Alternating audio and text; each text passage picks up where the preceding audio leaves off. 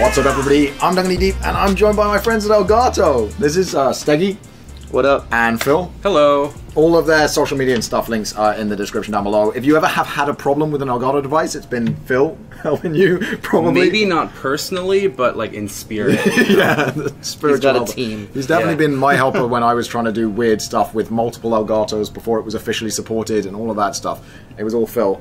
Steggy does all the dank tweets, so he's been doing that stuff. And today we're doing another PC build video, but this one's something very, very special because we're going to put everything you see on this table here, so everything you see here into this. This is the Dan A4 SFX case. It's the smallest mini-ITX case on the market that fits a full-length graphics card, but we're not just putting a full-length graphic card in, we're putting this, which is the Cortana 1070 in it, and we're putting a 4K 60 Pro in it so that we can stream on the go. This is completely portable.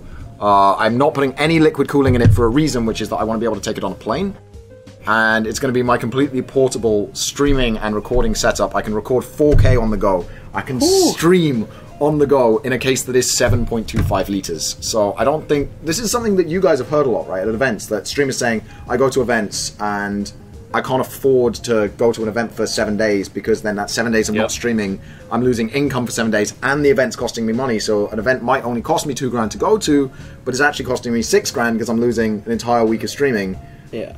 This is aiming to fix that problem. So when it comes to the parts in this system, we're going for 16 gigs of RAM. That should be enough because it's just for streaming, and streaming only takes 2 to 3 gigs of RAM. Then Windows takes 2 gigs. You know, 16 gigs is overkill. We could go to 32 if we wanted to. You would need to get 2 16 gig sticks, but that's up to you. We've got a 250 gigabyte M.2 hard drive because I love having Windows on M.2. This is for me. I don't need it. There's a 1 terabyte SSD in here actually already because I needed to transport it from the UK, but you don't need it, but I want it. It also makes your restarts really, really quick. Yeah, if something crashes, you know, or anything goes wrong. We've gone for what I think is the best mini ITX for an A700K on the market, which is ASRock. They make the best mini stuff. You know, Asus generally, anything above ATX, but ASRock for mini is just so, so good.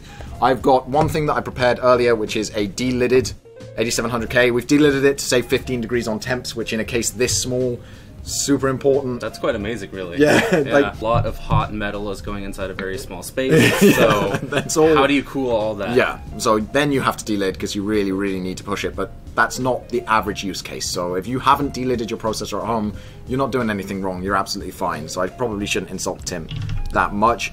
We have a mini power supply. This is like a SFX form factor power supply, 700 watt, which is insane that that's 700 watts on a mini power supply. It's platinum, it's Silverstone, they do black magic to get it all in, and then it works. And then the one other thing that I've done at home, I've taken the K199 from Dynatron and I've added the fan from the K129, which is sitting there dead because we took the fan off it, which did involve drilling holes through the outer fins. This is something that I probably need to do a separate video talking you guys through if you want to copy this build exactly. But do it at your own risk. If you drill a hole in your in your rather expensive pure copper block cooler and then they don't accept it when you try and return it, that's not my fault. Yeah, I think your warranty will be voided when you drill a hole. Yeah, power tools are involved. I don't think that's the standard use case. So in order to get both the graphics card and the 4K 60 Pro onto a mini ITX board, you need to do something called bifurcation. This is probably the most complex part of this build. I would encourage anybody who's doing this build and just needs 1080p 60, doesn't need to record 4K on the go, just use an Elgato HD60S and put any old graphics card in the pre-installed riser that's in this case. That will work just fine. I just wanted to go completely over the top with these guys because we don't hang out much, and it's like, if we're gonna hang out and build a PC, yeah, why not go over the top? Right? Go over the pond for this, okay? Yeah. So, and then finally, we're going to go with once again, it's all about thermal performance in this tiny, tiny build with no fans in the case or anything. So we're going for Cryonaut Thermal Grizzly, which is the best thermal. Don't buy it if you're just doing a regular build. Use the stock thermal paste that comes with it, that comes with your AIO, that's fine. But if you are doing a super high-end build, yes, Cryonaut Thermal Grizzly, best thermal paste you can get. Don't go with anything else. First things first, with any PC that you're building, is you want to put the processor into your socket on your motherboard, and that actually, one minor correction, and you've already done it, and that's why you forgot about it. This anti-static. Oh right, yeah, wristband. my anti-static wristband. Which, if you don't have this on, put it on, especially with a micro build like this.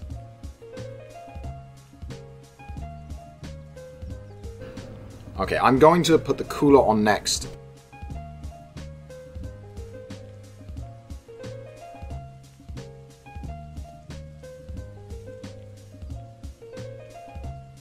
Well, that was relatively painless compared to the dry run. I did a dry run yesterday to make sure the parts fit together. The dry one was unpleasant. How does it look on the back? Still could make a great YouTube thumbnail. I almost snapped my motherboard. That's interesting. Okay, so I've never seen... Yeah, that bracket layout? Yeah, exactly. Yeah, that is really interesting. Wait, is this a no standoff M.2 then? No, it has a standoff right there. Oh, it's pre-installed. Yeah, Wow. look at that. Look at ASRock coming through for us. Well, that's actually really cool that they do it on the other side of the motherboard. I've never seen that before, but it makes total sense. It's done a little bit in the mITX builds. Like, some of these ASRock builds have 2 slots for M.2s on the back. So you went with dual channel 16 gigs, you said, of RAM? Dual channel 16 gigs. I know that 32, obviously, but with the current prices of RAM. This is a negative pressure build because we only have outgoing fans. We're not going to have any intakes at all, which means this is going to get dusty.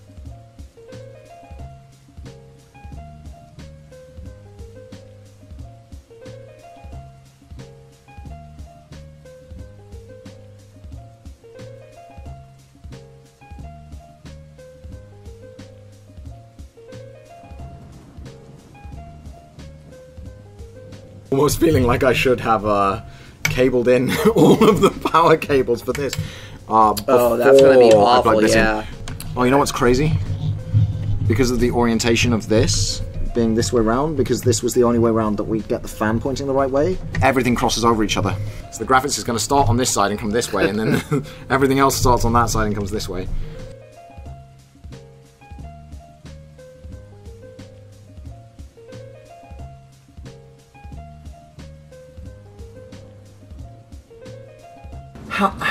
How do they expect it to go in on a thing lifting it up this much? Are you sure it's not supposed to go in on the other side? Like on the inside of it? Yeah, I'm sure. But that would work. And it's definitely meant to go on the inside of it.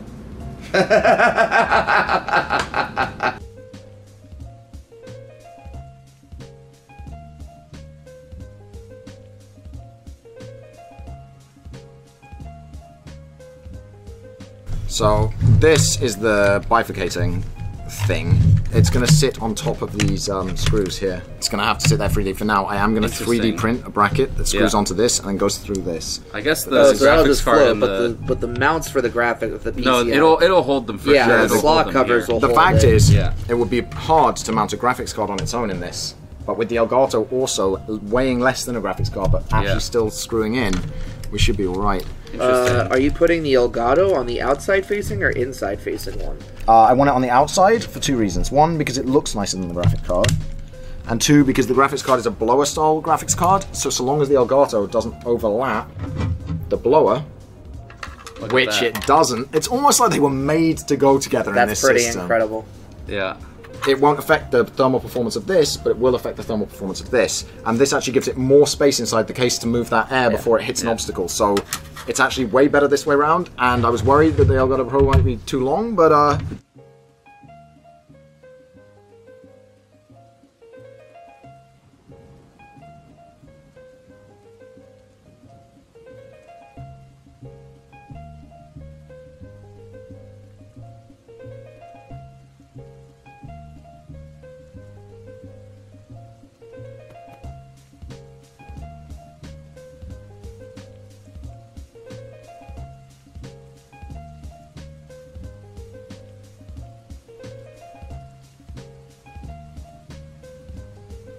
that is not bad for that side. So we've got full airflow to the cafe. There. So the 4K60 Pro is getting the air yeah, it exactly. needs. It's getting all the air it needs. And you can actually cable manage a little bit down here as well. Yeah, I will cable manage down here. And that should actually be the PC built. Oh, that is a heavy box for the size. Did not expect it to weigh quite that much. Yeah. So let's see. So when are our commissions open? You know, like Is... Oh wait! We have one final piece. Yeah. There we go. We're gonna go see if it posts. We're gonna check out temps, all of that stuff. I'll put that in a different video. Thank you so much for watching this build, guys. I hope you enjoyed it. We might do a big uncut video in the description down below so you can hear all our discussion, because we talked about a lot of stuff during this build. Definitely worth checking out. Yeah. Check out all of Elgato's social media, because I promise you guys, I would not be where I am with YouTube today if they hadn't made their their capture card. Oh, have I spoiled a future product? Their capture cards. But thank you so much, and I'll see you guys next time. Bye-bye. Alright then guys, that's the end of the video. If you enjoyed it, you can click up here to see more videos of this type on my channel. If you want to check out something else a little bit different, then you can click down here. And if you want to see everything that I upload, you can click the subscribe button right here.